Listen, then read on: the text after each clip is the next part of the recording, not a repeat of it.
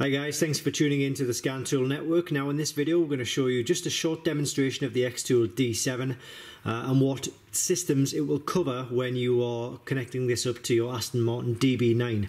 The reason for making this video is because we do get a lot of questions from DB9 owners asking which tool would be suitable for their needs, and this is the tool that we generally recommend for them. It covers a lot of systems within the DB9, which I'll show you in a second, but there are fakes, there are clones on the market. They can damage your vehicle, so it's not worth going down that route. So we do recommend using the link in the description below. Okay, so first of all, what we're going to do is you would generally have this plugged into your vehicle, the diagnostic port of the vehicle, and we click onto the diagnostic section. And the beauty of this X-Tool D7 is that it covers a lot of other manufacturers as well. Okay, so this is just the European menu.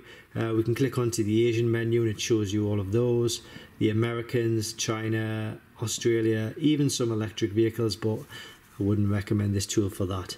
So we're going to go to Europe, we're going to go into Aston Martin, and we're going to select manual selection, click yes to that, and then we're going to select the DB9 option, which is down here. So we'll go DB9, okay, system selection, and then it opens up a new menu and it shows you which of these systems it will allow you to diagnose. Okay, so the main systems that general DIYers would like to diagnose and reset are the engine systems. So you've got across the top, we've got different engine sections, different engine control modules.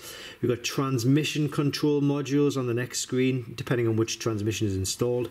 We've got the ABS system, also known as the BCM on this, but it's the anti-lock braking system for ABS brakes. The airbag system, and then we've got a lot more systems which are classed as lesser systems but still quite important.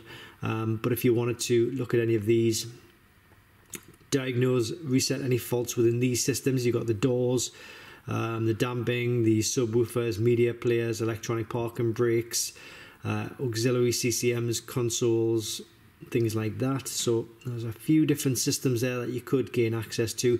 Obviously it all depends on what is installed into your specific vehicle. If you wanted to do the oil service reset on a DB9, you can do that as well. Just a case of going, well, what you can do is I think you can go to dashboard dim. You will get an error message on this particular demonstration because we are not plugged into a vehicle, but I think you can do it by that link there, or you could just do it by coming completely out, going back to the home screen, going to special function, going to the oil reset, going to Europe, Aston Martin, and then going to manual selection, selecting the DB9, and then this way to do it. But again, we'll get an error message because we're not plugged into the vehicle.